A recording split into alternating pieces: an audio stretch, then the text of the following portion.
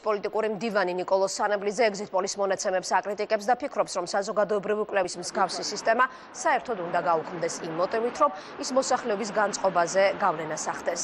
სანებლიძე საარჩევნო პროცესში ოპოზიციის სისუსტეზე და საკუთარ შეცდომებზეც საუბრობს. მე საკმაოდ გვიან ჩავერთე საარჩევნო კამპანიაში, არც მაინც ბევრი შესაძლებლობები არ მქონდა, მაგრამ მეც ბევრი შეცდომა დავუშვი. და ისე შემდგომში გამოვესწორებ აუცილებლად.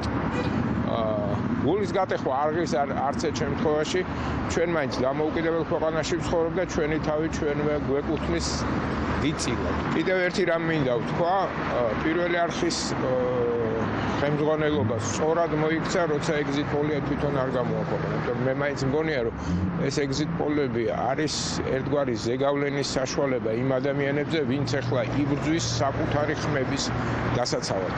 ეს ასეა ნამდვილად და საერთოდ თუ არ იქნება ეს ამბავი უკეთესი. დღევანდელი საარჩევნო პროცესის მიმართ არაერთი შენიშვნა აქვს.